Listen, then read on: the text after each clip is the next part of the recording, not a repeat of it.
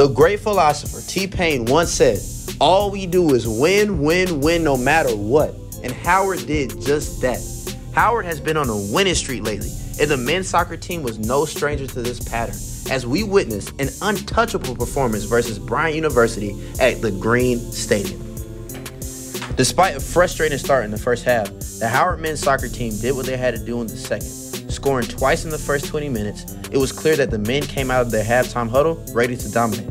Between their amazing offensive plays and great defensive skills ranging from goalkeeping to preventing Bryant from scoring on corner and penalty kicks, this past Thursday, the soccer team really marked their territory. As if that wasn't enough, with just 10 minutes left in the last half, the Bison scored again, ended the game with a 3-0 shutout.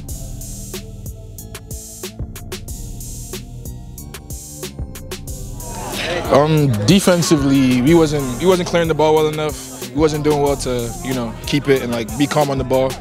Offensively, we just wasn't connecting enough. We wasn't playing together as a team, as one.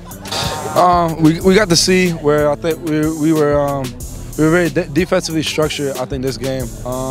We saw a lot at halftime. We spoke about getting structured. We knew we were going to get opportunities in front of the goal. At the end of the day, we just buried the goal. So I think we did well executing when we had the opportunities. It feels great. Not a great first half of the season, but that's okay. I think the fact that we can use this game as a turning point would be great, and I think we need to use this game as a learning curve and take the great things that we did in this game and use them in other games in order to win more games. Another W was added to Howard's stat sheet, and with this being an important conference game, it definitely set the tone for how the boys will come for the remainder of the season. I'm Jovan Scurry, reporting for Spotlight.